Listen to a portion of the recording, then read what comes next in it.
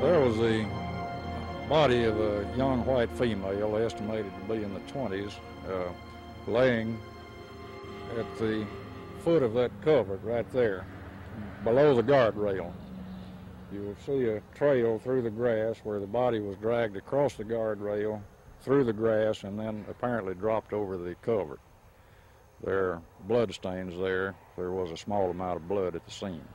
Do you have any idea who did this? No, sir, we don't. At this time, we've not even identified the victim.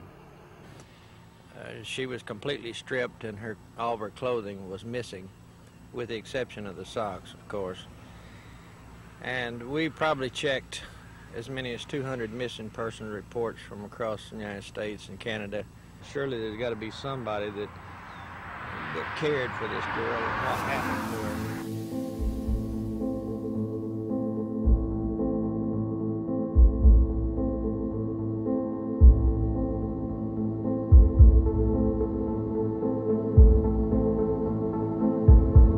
Lucas is said to have a very good memory and has been recounting his grisly tours east, west, north, and south around the United States. He was a frequent traveler of I-35 through central Texas, and that led Williamson County Sheriff Jim Boutwell to go to Montague yesterday. Emerging from a 1.5-hour interview with the suspect this morning, Boutwell said Lucas cleared an unsolved 1979 murder from his books. It's the case of an as yet unidentified 20 to 25-year-old woman found dead, nude except for orange socks and a ring, in a culvert across I-35 about 5 miles north of Georgetown at the Wahlberg exit.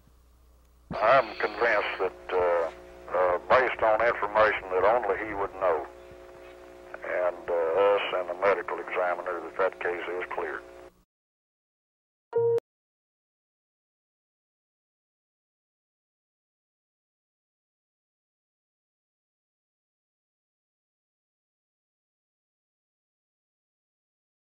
Over the strenuous objections of his lawyers, Henry Lucas' videotaped and audiotaped confessions were played in open court today. The jurors were glued to the TV set as Sheriff Jim Boutwell took the stand to explain the circumstances of the statements, and then the courtroom lights were dimmed and they rolled the tape.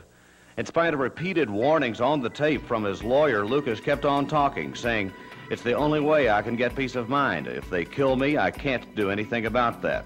To me, a death penalty for something I've done is right," Lucas said. Then, with very little prompting by Sheriff Jim Boutwell, Lucas detailed how the woman he knew only as Joni or Julie came to die in 1979 on Halloween.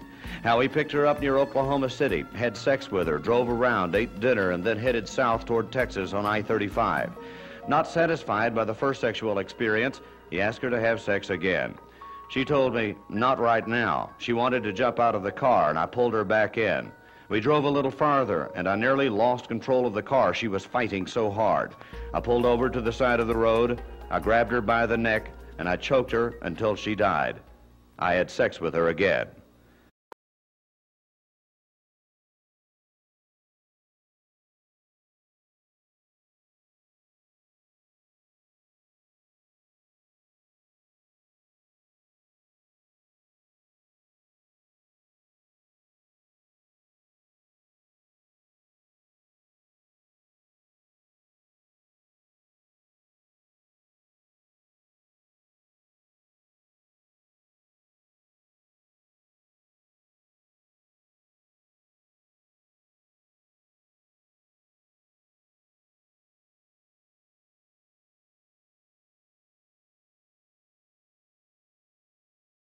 Has been identified as a Miss Deborah Jackson.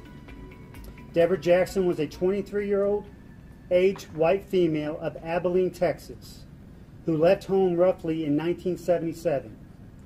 She was not reported missing by the family as she had left home in the past, and it was believed that she had not returned home. Therefore, she was not entered into any databases for us to locate. June 2019, new forensic sketches released on all identified Williamson County cold cases to include orange socks.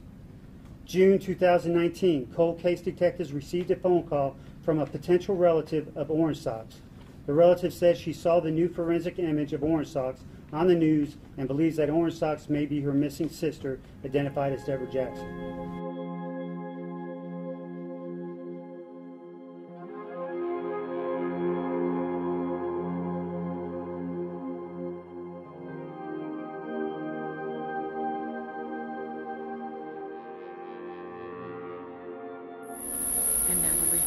that's...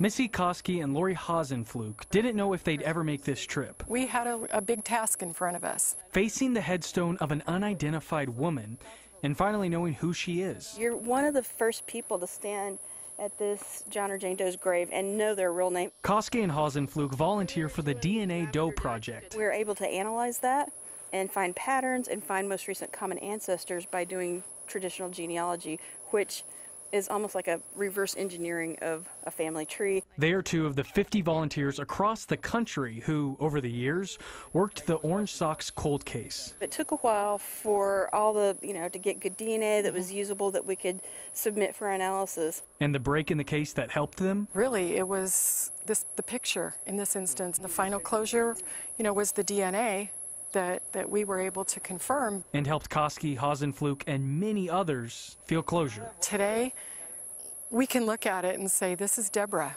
No longer an unidentified woman, the headstone, a reminder of this long journey.